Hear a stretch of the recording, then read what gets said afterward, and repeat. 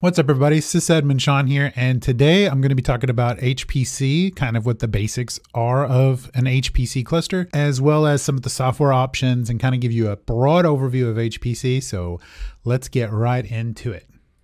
So this is I'm going to use Draw.io for this. This is how we're going to lay out this entire concept of what HPC looks like from a logical standpoint. This isn't a network diagram, any sort of like really in-depth thing. We're going pretty simple here. So basically, HPC stands for high performance computing. You cluster a large number of compute and storage together, and then you run scientific software on it. So a lot of big places have HPC clusters. A lot of universities all over the world have HPC clusters. And then as we're moving along in the HPC universe, we're getting into quantum computing in the HPC realm, which is really, really cool, but way outside the scope of this video. So the basics for what could be considered an HPC setup is really simple. First, you're going to get a head node or a login node or a head node and a login node. That's all depending on what you want to do. So, but this is it. This is your head node.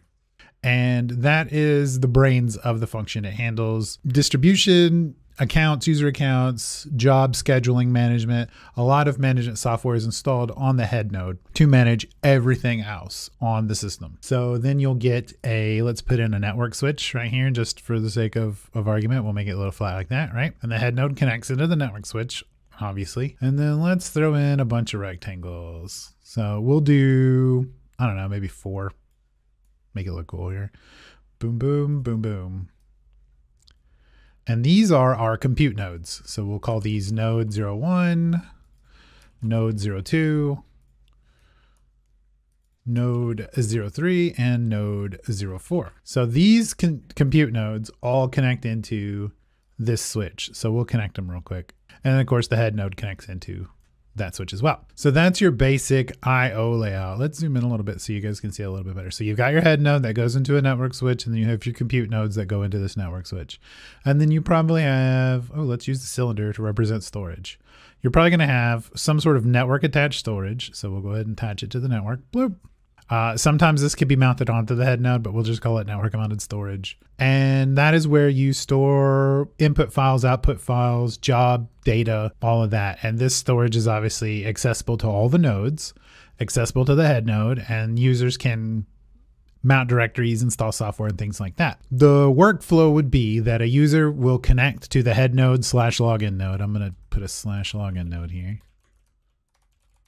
so it's a little bit clearer. They sign in and authenticate. That gives them access to utilize all of this compute. Now they can utilize it in a couple of different ways. You can either have a job scheduler, such as Slurm. Can we just type in this? Is this going to be, here we go. So this would also be on the head node, but manage the compute nodes. So something like Slurm or PBS is one. Or I believe there's one called SunGuard. No, not SunGuard. Condor, HTC Condor, I believe, is also one. I can't remember if it's HT Condor or HTC Condor. But we use Slurm where I'm at. I use Slurm on all of my clusters. We have 6 or so clusters that I manage, and they all use Slurm. This allows for distributed computing. And we'll go into probably videos based on each one of these pieces of software, at least from a general level. Researcher takes their data, says, I need all of these compute nodes to solve this equation for me. And so they'll write up a little batch script essentially that calls the data, calls the software they want to run, and then runs the software on each of the compute nodes. If they need all 4, or if they just need 1, they'll run it on 1. It will generate the data, store the data in the network storage, and make that output available. And the Slurm will then let the user know that their job is completed, or that it failed, or it hit a checkpoint and stopped, or something along those lines. There's lots of different things that can happen. So that's kind of the basics of how HPC operates. Now, of course, you can do this in the cloud. You can do this on-prem. You can do this virtually if you want to. Though virtually is a little bit difficult. The pieces you can virtualize, definitely the head node, login node, because you could separate a lot of those services. You could virtualize an access gateway to allow people into the cluster. There are projects like open on demand that give you access to the cluster without having to worry about SSHing and SSH keys and things like that. And yeah, you can also handle certain graphical interface jobs and things of that nature on here. So that's kind of the basics of what an HPC cluster is. Now, how do you configure one of these clusters? Well, there are two pieces of software that I use on a frequent basis, and that is Bright Cluster Manager and OpenHPC. There are other options. Some are still in production. Some are slightly out of production. There was XCat. There was Rox. Don't use this. Rox is not pleasant. If you like it, cool, but it's not my jam. And these are the main ones that I know of completely. Again, I use Bright and OpenHPC. Bright Cluster Manager is currently owned by NVIDIA.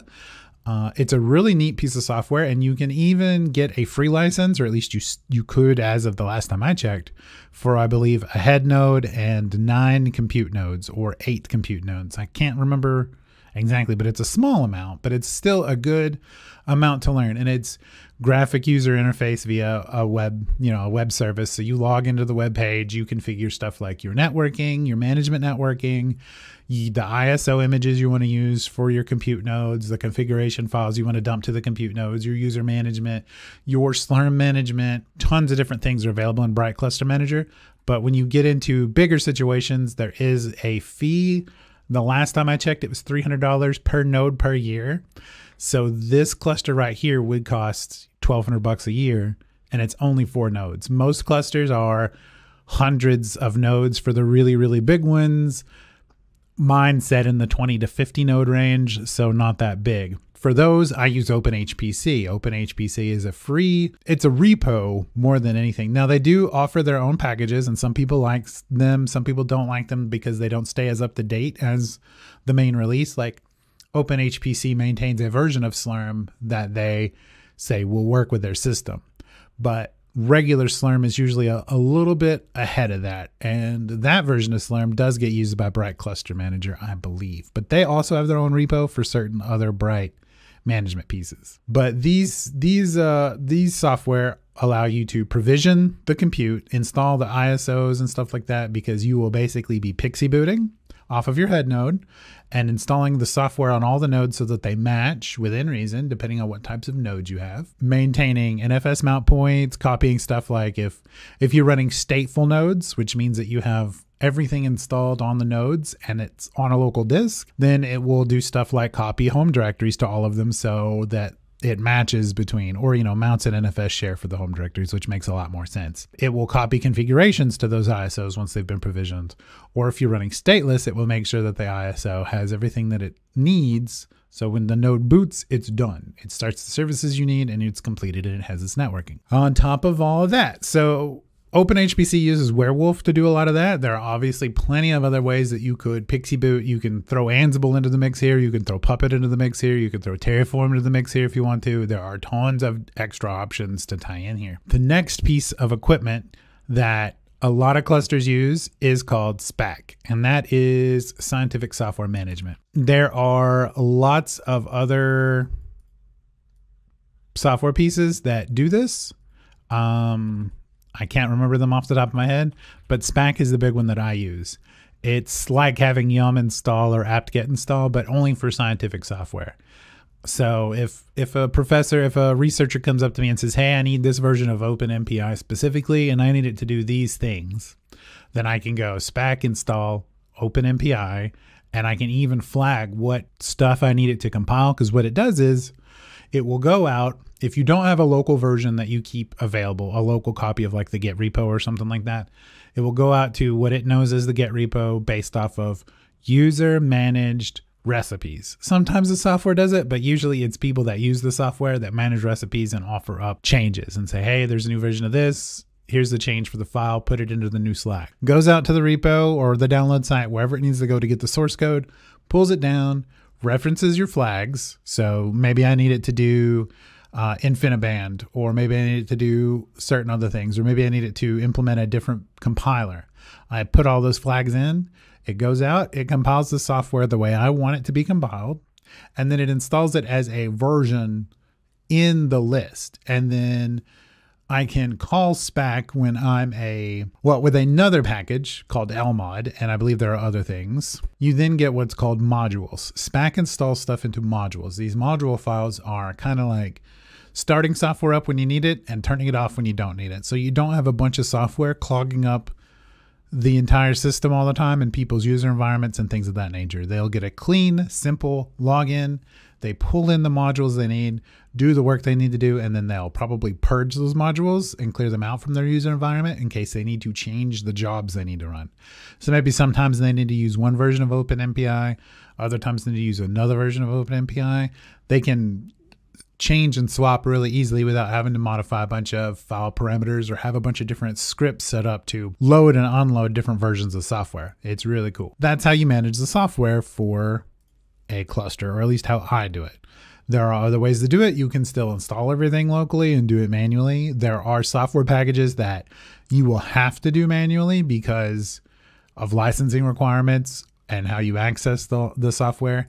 Some people have written Spack recipes for those pieces of software. You just need to offer up information about your licensing environment and your software package, and then it will do the rest for you, which is pretty nice, but doesn't always work 100% of the time. And that's the basics of what an HPC cluster is and what it does. Probably what we will do in the next video in relation to this series specifically is we will build an HPC cluster using virtual machines. So it will be very small and very weak. We'll start with the head node. We'll design that head node. We'll begin installing OpenHPC so you can see how that works. We will stand up some compute nodes, probably with an Ansible playbook or with Terraform, but probably Ansible. We will then configure OpenHPC on how we want it to use Werewolf to provision those nodes. Basically, what image we want to install on it, what software we want pre-installed on it, how we want to handle user authentication, such as do you want to just have local accounts and copy files like Etsy Shadow, Etsy Password, things, Etsy Groups? Do we want to include some sort of Active Directory or LDAP type login information? Then we will install stuff such as Spack and Open On Demand and Slurm, and we'll lay out the entire process from start to finish so you can get a basic idea. Now that will kind of limit all of what you have to do if this is a physical environment, because when you get into a physical HPC environment, there's a lot more that goes into it. There's a lot more networking that's involved. So you usually have a remote management network, a regular network, and an InfiniBand network. Now InfiniBand is just a fancy 100 gig twin-ax network run by Mellanox, aka owned by NVIDIA. So you purchase nice fancy Mellanox cables. You have an InfiniBand switch. You mount all this stuff up. You use an InfiniBand connection, and that's what does all the traversal for your scientific jobs. You don't usually use your 1 gig or 10 gig basic networking for any of that. That's too slow. If you're needing to write to storage and these are really big jobs and huge data sets, you need to be able to write really fast and have super low latency. And then same between if you're using multiple nodes to handle one job, they need to be able to communicate at the lowest latency possible. And one of the ways to do that is through InfiniBand. There are other options, but they aren't as well known. This is the basics. This is the high level. This is how HPC works. If you're interested in more about this, let me know, and we'll cover more of this. I do plan to cover more of this, and I still have a bunch of other videos in the pipeline that I'm trying to work on, but I've just gotten some good news. Yay. But it might mean I slow down even more on videos. I'll have to find out in the coming weeks, but we'll get there. But thanks again for tuning in for this video, and we'll see you in the next one.